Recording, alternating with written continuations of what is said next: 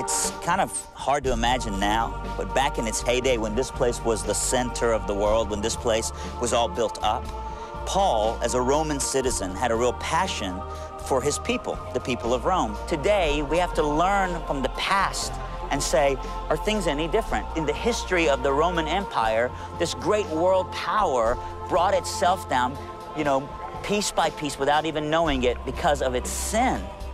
Paul, in his letter to the church, the Christians here at Rome, pleads with them and he urges them. He says, therefore, I urge you, brothers, in the view of God's mercy, to offer your bodies to God as living sacrifices, holy and pleasing to Him. He says, do not conform to the patterns of the world. The Colosseum is the iconic symbol of the Roman Empire. Christians would be brought here and they would lose their lives because they would not deny Christ during the Roman Empire. This tiny little dungeon is the Mamertine prison. This is where the Apostle Paul and more than likely St. Peter were imprisoned before they were executed.